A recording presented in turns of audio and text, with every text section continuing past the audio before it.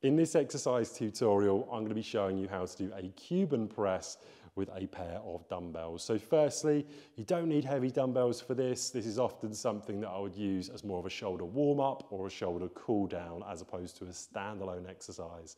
Now firstly, what we're going to do is we're going to bring these dumbbells in front of the thigh.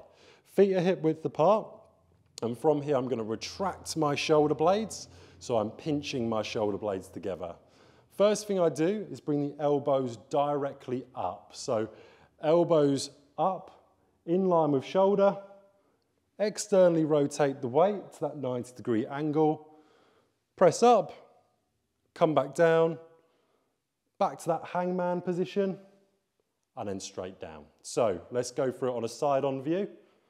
Feet hip width apart, retract the shoulder blades. We're going to come up first with the shoulders, then externally rotate, press up, back down to 90 degrees, bring the dumbbells down and under control.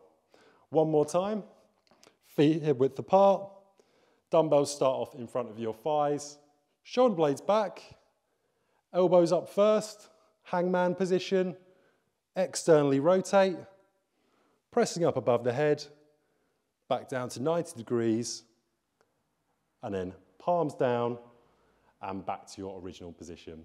So you'd repeat that for your desired amount of sets and repetitions, and that is how to do a Cuban press with dumbbells.